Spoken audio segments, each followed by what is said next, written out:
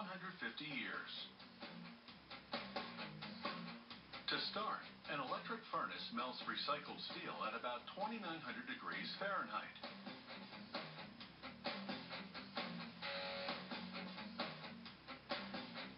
A gigantic bucket then transfers the liquid metal into what's called a mold pit.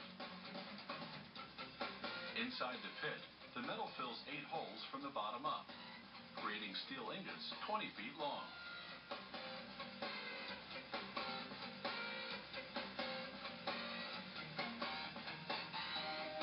A bandsaw cuts the cooled ingots into sections called wheel molds.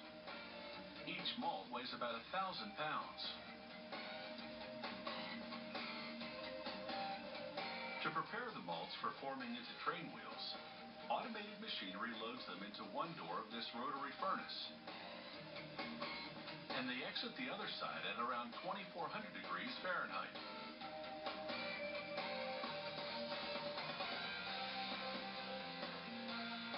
A machine then places the molds into a high-pressure water descaling unit that removes the outermost layer of metal. A press then squashes each mold like a marshmallow with 9,000 tons of pressure, forging it into the rough shape of a train wheel.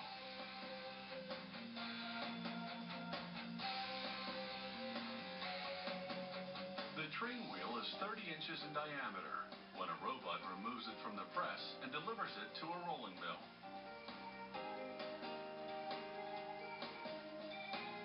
The mill squeezes and shapes the wheel until it expands to 36 inches in diameter, a 20% increase.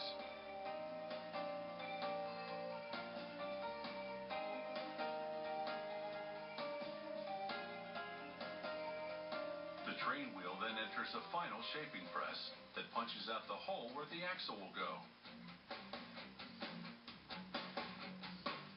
All excess material goes back to the melt shop for recycling.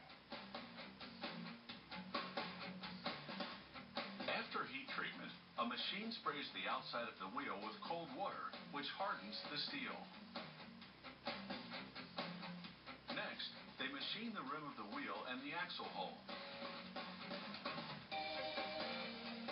A worker then ensures they meet all specifications.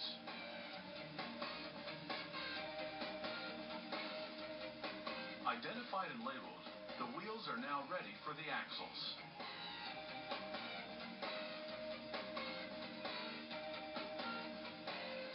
Axles start off as steel ingots that a manipulator feeds into a rotary forging machine. The machine rotates and hammers the piece, gradually shaping the hot metal into an axle.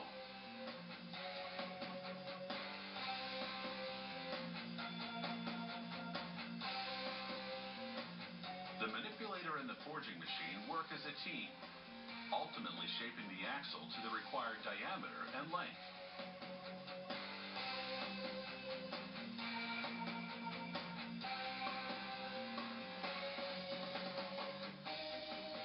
The axles then go through a heat treating process.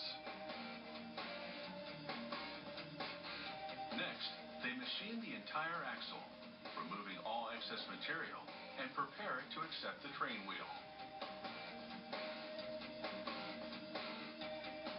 Here, a wheel mounting press fits a wheel onto each end of the axle.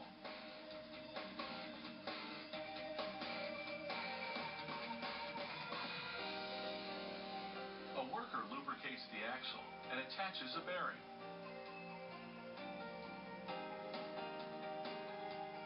He then bolts on the end cap and secures it using a torque wrench. A crimper tool locks the bolts in place. Finally, the mounted wheel set rolls off the assembly line, ready to